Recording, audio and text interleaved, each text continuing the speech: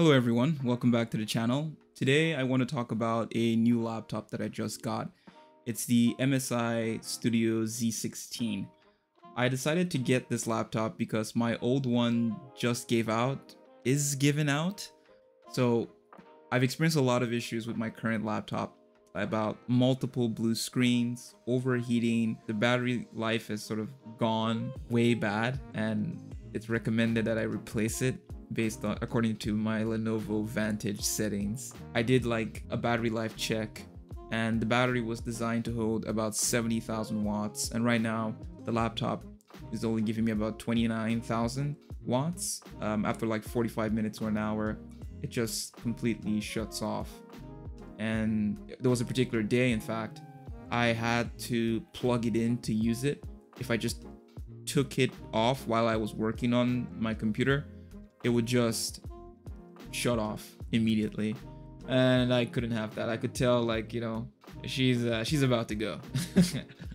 So I backed up all my data and I started researching into buying a brand new laptop. A couple of options came to mind, but a lot of them were very expensive. But I eventually settled on the MSI because I wanted to get a laptop that was sort of a step up from what I was currently using. So my configuration at the moment is 1 terabyte of SSD, 16 gigabytes of RAM, and i7 processor. And even with that, sometimes I experience lag with Fusion when I'm trying to experiment with new things, or playing around, or trying to do something that's graphics intensive. And I needed something that was gonna sort of cut through that a little bit like butter with the playback, and sometimes just general experimentation of Fusion. I wanted something that was a little bit more capable.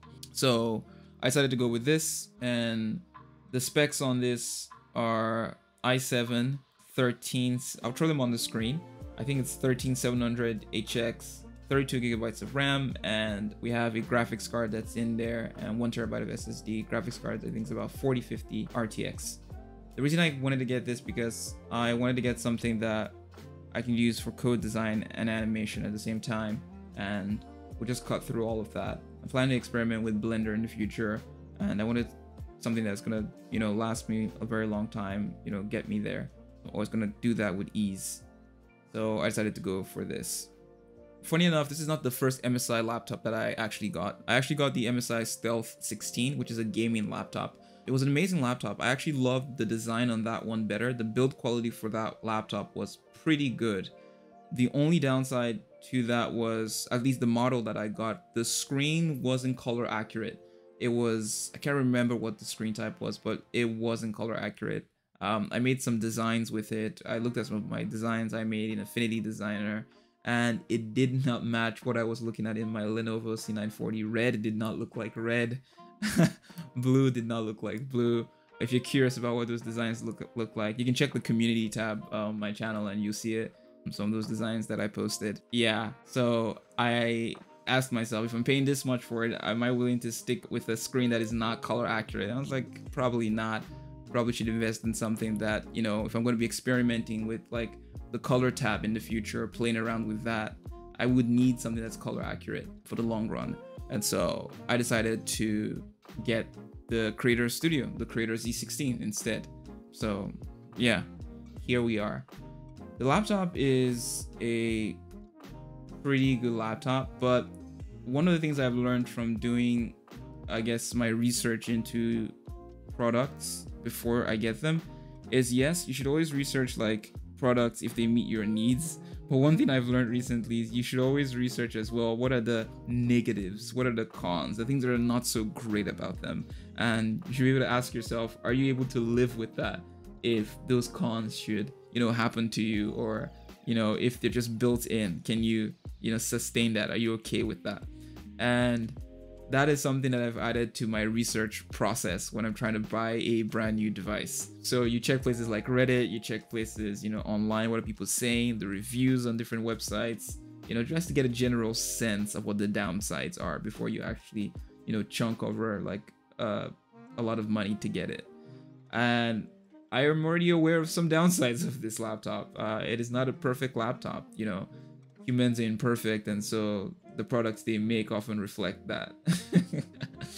But jokes aside, Yeah, one of the things that I found out about this laptop early on is that the touchpad, it's big and it's nice and it's beautiful, but it's centered on the board. It's centered on the build, on the design, right? And so sometimes your right palm is resting directly on the touchpad, and so you can get some accidental touches while you're typing, which is not very good. Before, I used to look at my C940 when I first got it. I was wondering why the touchpad was tilted slightly to the left. Now I understand. Although it's not symmetrical, that asymmetry was necessary for functionality, and basically that's the trade-off here.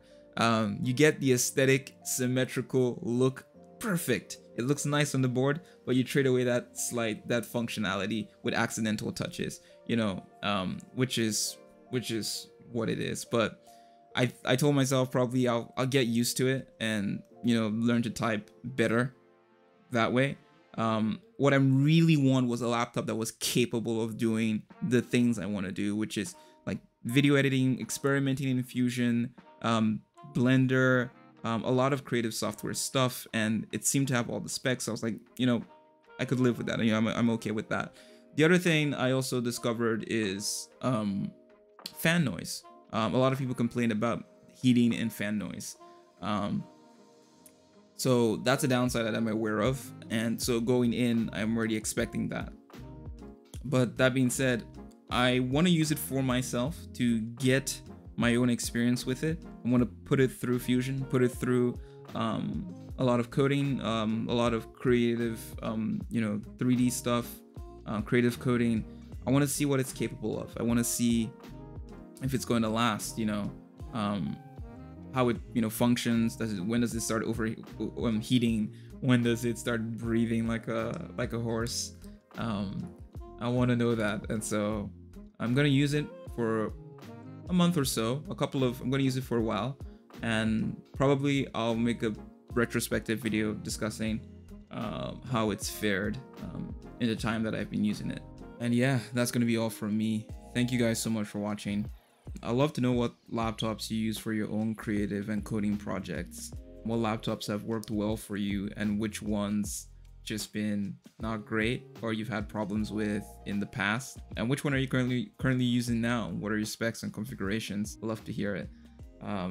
Yeah, with that being said, thank you so much for watching, and Happy New Year.